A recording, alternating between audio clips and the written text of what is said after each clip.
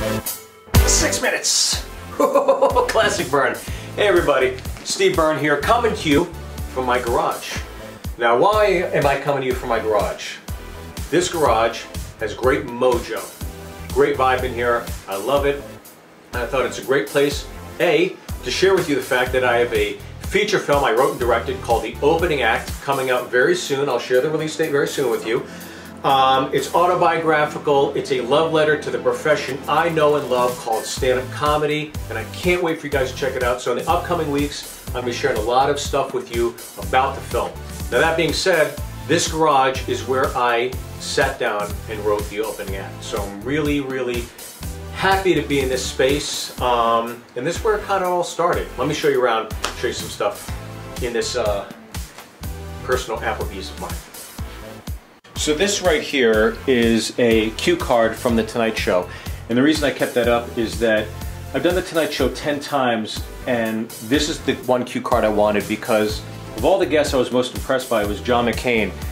This was just after he lost the election to Barack Obama. The show obviously ran long because Jay had a ton of questions for him. And the reason I kept this is because he stayed afterwards and took pictures with everybody in the audience, backstage. He was there for 3 hours.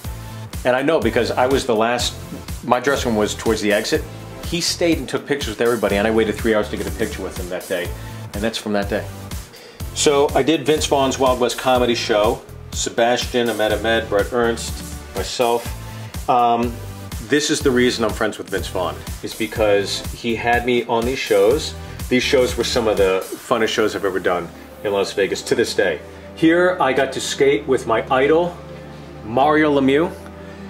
Being a big Pittsburgh Penguins fan, Bill Burr and I performed stand-up comedy at his fantasy camp. The guys had skated, I think, 2 or 3 games during the day. They had all been drinking during dinner, and then we went up, so it was a long day. And needless to say, I don't think they were as energetic as a normal crowd would be. And it's always disheartening when your hero comes backstage and goes, "Ugh, tough one, boys, eh?" It's like, oh God, fuck. Down here, this could be one of my favorite, this is probably my favorite piece in my garage. Steve Byrne made a man shit his pants. The Punchline Sacramento, early show, January 22nd, 2010. There's a piece of shit right there. There I am, right next to it. So this picture was actually taken by a good friend, Colin Jost, who actually has a book out right now called Very Punchable Face, which I highly recommend you get.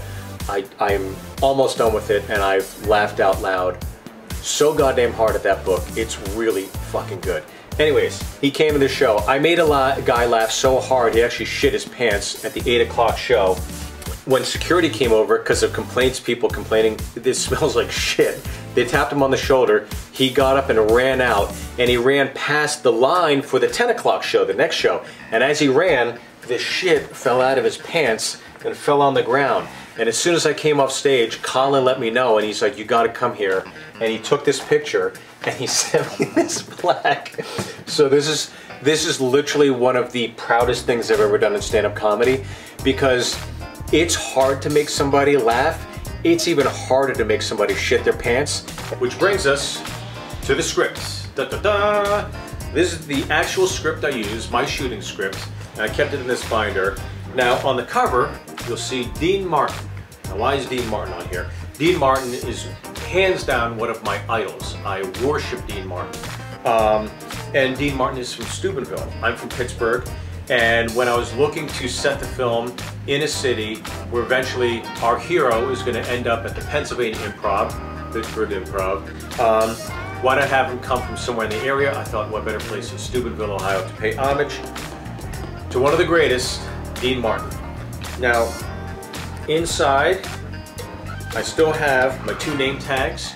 I reached out to a few friends of mine that have directed feature films. One of them, Neil Brennan, who is actually in the film. He plays Chip, the club manager. And he suggested that everybody wear name tags so you know everybody's names. And I thought that was such a great thing to do. And it was nice and respectful instead of going, "Hey pal, hey buddy, hey Mikey, my name's not Ricky. That's right, it's Ralph. It's not Ralph. Whatever, sugar tits." This was a nice way to get through it. So I thank Neil Brennan for that. Look, there's the script right there.